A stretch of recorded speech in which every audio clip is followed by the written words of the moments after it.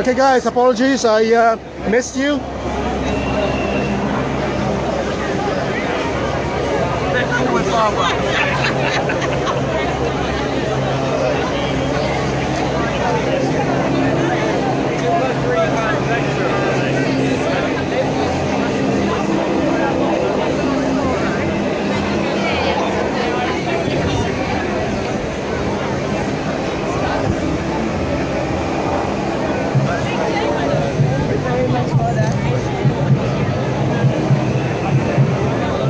Sorry.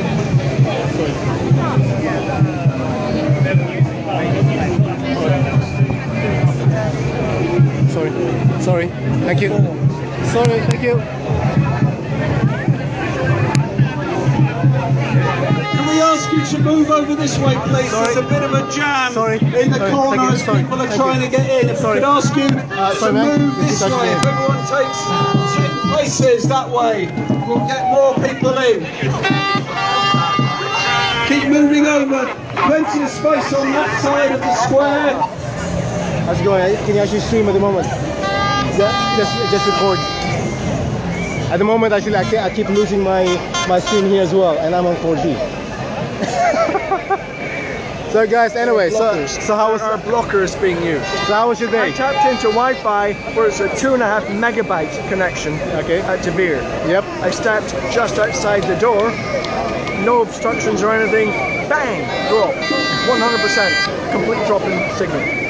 There's no way that happens naturally. It's not a degraded signal. It's not interference. It's a physical block, and it's not just on the data networks for 2G, 3G, 4G, Wi-Fi, the lot. Okay. Anyway, here, hold this for a bit. Good afternoon, brothers, sisters, and comrades. Okay, we'll see if we can actually do this. I know, keep going. I hope you're not too wet. I can say there's no damp spirits here. It's a terrific turnout.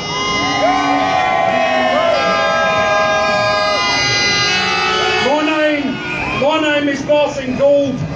I'm the president of the southeast region of the TUC.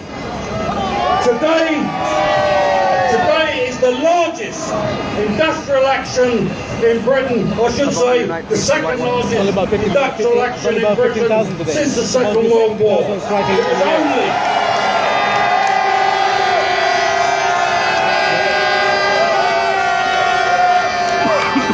was only the strike on the 30th of November 2011 defending public sector pensions which was bigger than this. This is a London rally. It's not a national rally. It's London. But there are major rallies taking place all over the country. There are rallies and protests being organised in many London boroughs, such as Barking, Dagenham, Croydon, Havering, Hillingdon, Redbridge and Woolwich.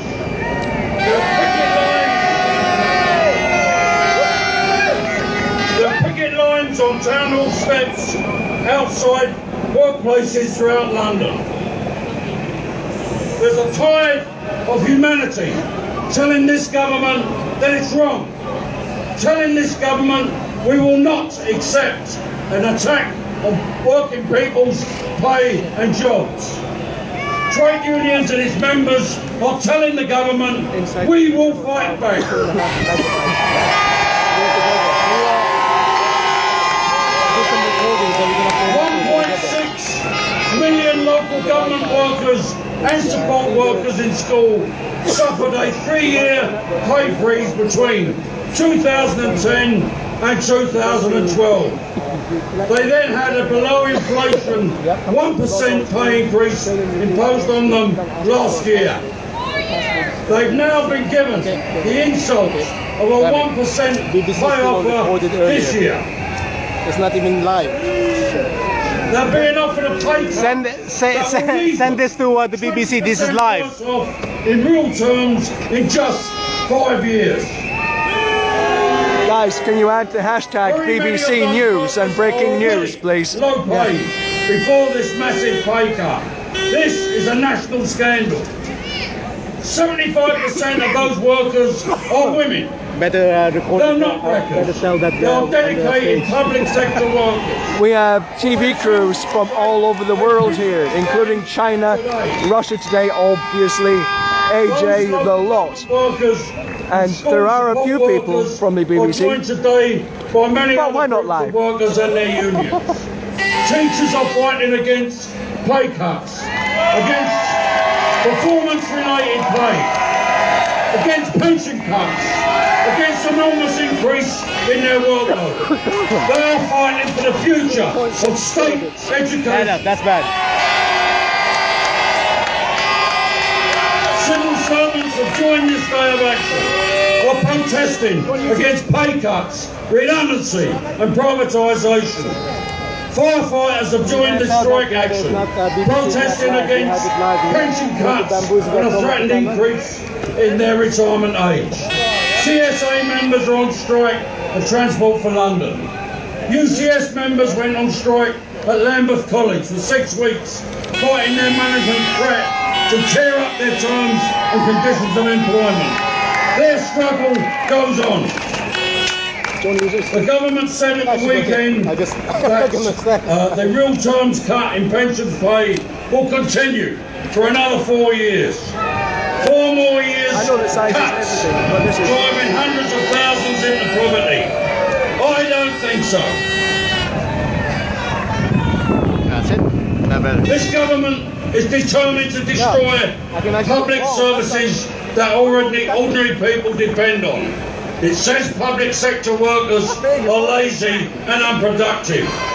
This government is determined to impose financial punishment, beating on every public sector worker, making them pay for bankers' recklessness and greed. If there is an economic recovery, I can't find it.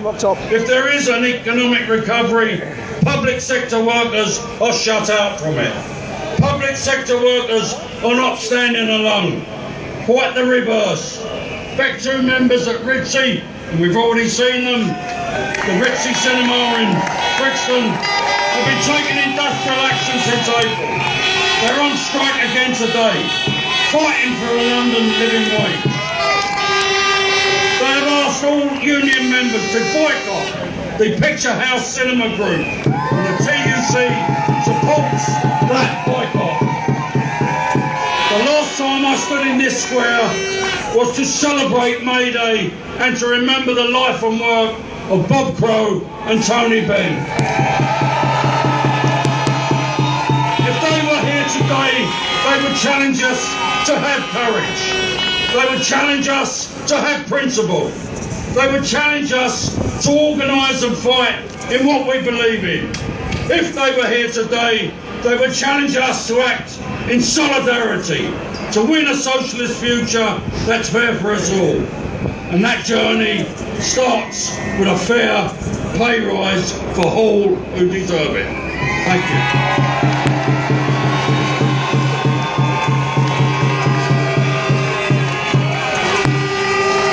Just before Martin introduces the first speaker, the back of the march is at Piccadilly Circus.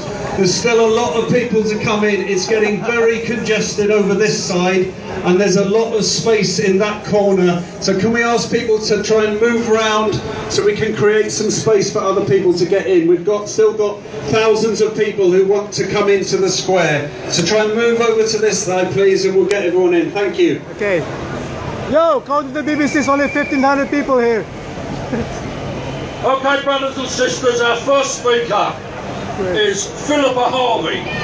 She's a full-time teacher in a primary school in Croydon.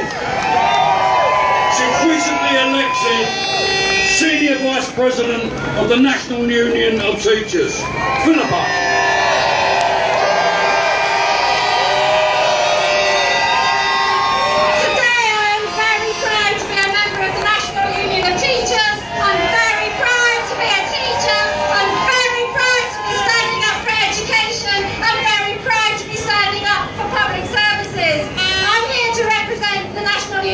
Our General Secretary, Christine Blower, our Deputy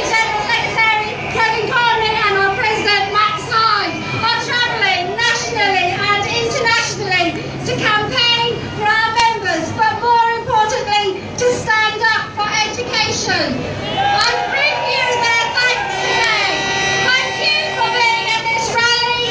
Thank you for being prepared to take strike action. Thank you for standing up for education. At this point, I want to pass on a message from Maxine, our president. She is at the AGM of the Canadian Teachers Federation. And there they had a standing ovation for the determination of the NUT to stand up for education. The TTIP delegates gave unanimous support for our strike today. And the president of the CFT, Dan Wilshire, said, not only do we stand up for education, we all stand up together. I pass on the solidarity and best wishes of CFT to the NUT members. This means there are hundreds of teachers across the Atlantic on their feet for you. The fact that so many members have made the decision today to demonstrate that they are not prepared to accept the attacks on pay and conditions is an indication that this coalition government is getting it wrong. Very, very wrong. I am a teacher. There are teachers from my school here today. We will be back in school tomorrow, and we, along with thousands of other teachers, are taking action today. We did not make this decision lightly. I am taking action today because I think teaching is a fantastic job, and it is vital to defend the pay and conditions of teachers. And so that this amazing job that I have had the privilege to do is sustainable and affordable. Teachers and other public sector workers have had a 15% pay cut in effect over the last few years, and at the same time our working hours have increased so that we are now in primary schools working at least 60 hours a week, in excess often of 60 hours a week. And too many of these hours are spent on accountability measures which don't help children learn or promote their well-being. And that's why we are campaigning for pay and conditions. Encourage people into our profession and keep them in our profession, and not see 2 out of 5 teachers leaving their first 5 years. We are proud in the NUT of the campaign of action we are doing to stand up for education. We recognise that a valued workforce is fundamental to quality public services. So, we've been out and about, we've been talking to our members, and we've been talking to members of our community. We have been in a shopping centre near you, and we've been talking about ensuring that every class has a qualified teacher, about allowing councils to open schools where they are needed, making sure that changes to the curriculum are positive and planned, and ensuring that there are enough new teachers and that the government stops picking fights with the teachers that we've already got, and that they fund schools properly. And do you know what we found? People agree with us. The parents and carers, the children that we teach in the communities that we work with agree with us. They sign their names in their thousands to say they agree with us. We know that we have the support of the people we serve. Even in the Daily Telegraph poll that was done yesterday, 82% of people agreed that we had a good reason to strike today.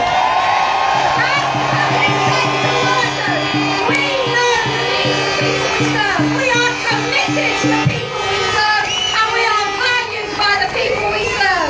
The condemned government are out of step. They are not listening, and they should. Listen, we want you to listen and to take notice. We are prepared to come to talks, but the idea of meaningful talks is that you take them seriously. And that is why we are here today, and we will continue to make ourselves heard. Solidarity!